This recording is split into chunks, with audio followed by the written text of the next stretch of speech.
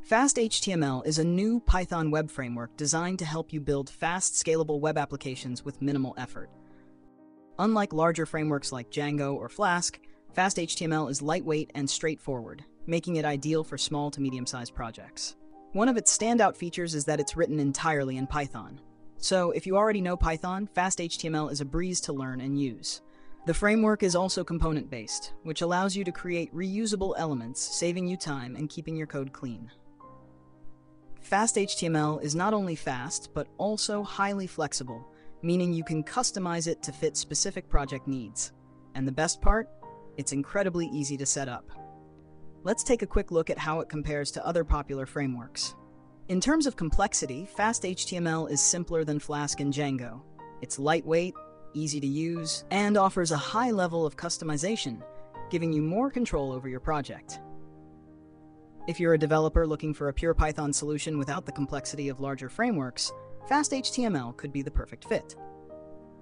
To set up FastHTML, you'll need the following: Python 3.7 or newer, pip, which is Python's package installer, and a code editor or IDE of your choice. Now let's install FastHTML. Open a terminal or command prompt and type the following command: pip install Python FastHTML. Press Enter to begin installing the framework. Once the installation is complete, we can create our first FastHTML app. Start by creating a new file called main.py. Then add this simple code inside.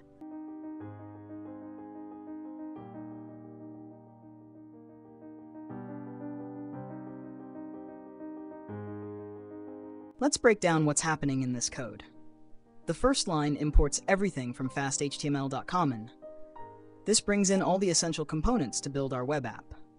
Next, we initialize our app with FastApp, which sets up the app and routing system. App represents the app itself, and RT is the router that handles different URLs or routes. After that, we define a route for the homepage / using @RT/.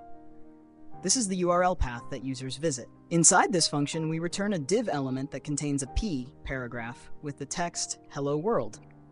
Notice we also add hx_get_change. This is an HTMX attribute that sets up an interactive behavior to load new content when clicked. Finally, we call serve, which runs the server. Now save the file and go back to your terminal. Run the app by typing bash python main.py. The terminal will print out a link to your running app, something like bash http://localhost. Open your browser and visit that link. You should see a simple page that says "Hello World." Next, let's add some interactivity. Go back to the code and add a second route like this.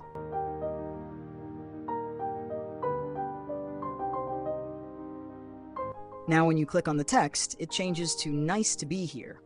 This is done using HTMX, which allows us to handle small updates to the page without refreshing the entire site. It's a powerful yet simple way to get started with building interactive web applications in Python. For more examples and core concepts, you can check the official FastHTML docs, link in the description. If you're excited to start your own FastHTML project, let me know in the comments. And don't forget to like, share, and subscribe for more content.